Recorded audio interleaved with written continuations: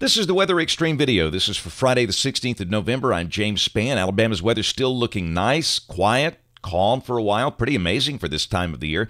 We'll check some of the Skycam shots. These were captured early this morning at the insane hour of 5 a.m. Who would be awake at that hour? That's a look at the Walmart in Trussville.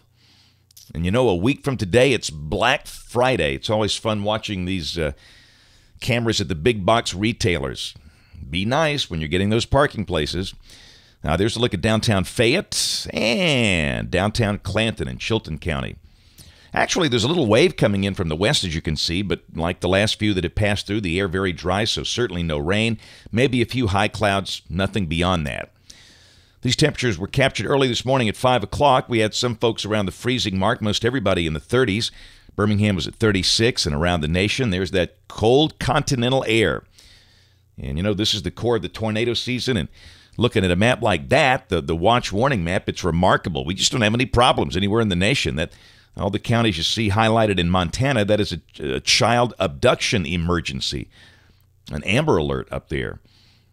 And really, you got some snow issues for the Sierra Nevadas in California and freezing issues around here, and that's about it. Rain for the next 5 days. The big numbers are going to be back in the Pacific Northwest. This is valid through Tuesday evening, and I think we'll be dry next week. Just a very slight chance of a shower, maybe Tuesday, but that chance is tiny. We'll check the GFS. This is the 06E run, valid at noon today. And you can see there is some energy coming in here, but no moisture means no rain. In fact, the sky should be mostly sunny today with a high in the low 60s. And that's the formula for the weekend. There's Saturday and there's Sunday. Highs in the low to mid 60s, morning lows mostly in the probably mid to upper 30s. Mornings will be pretty cold. And the same thing on Monday of next week as we stay dry. The GFS is showing 65. There's Tuesday of next week, and again, you can see some energy coming in from the west, but it's the same story. There's just no moisture. Like the deal today. So Tuesday looks partly sunny, chance of rain so small, don't think it's worth mentioning in the forecast.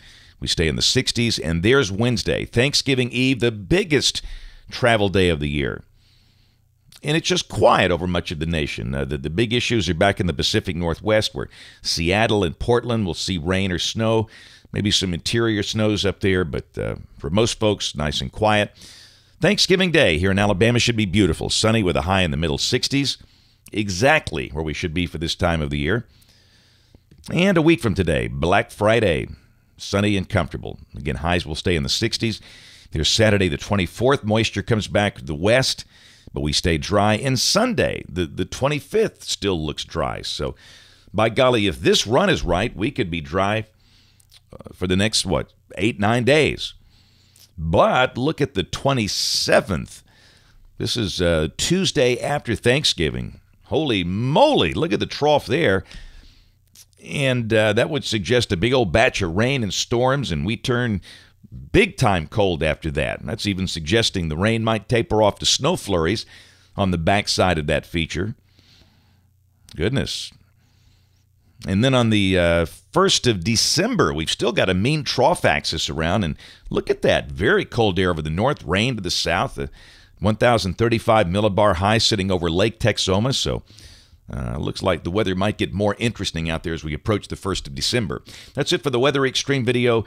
Today we'll have notes on the blog, and don't forget to catch us on television this evening if you can. ABC 3340 in Birmingham at 4, 5, 6, and 10 on the live stream of the television side. Thanks for watching. Have a great weekend, and God bless. Does your weatherman have a face for radio? ABC 3340's James Spann may be hair-challenged, but he sure is entertaining, especially when he teams up with everyone's favorite radio duo, Rick and Bubba. From the radio airwaves to the small screen, it's the Rick and Bubba TV show 5 days a week. Watch Rick and Bubba along with ABC 3340 Chief Meteorologist James Spann, Monday through Friday from 6 to 10 a.m. on the Nashville Network, provided by ABC 3340.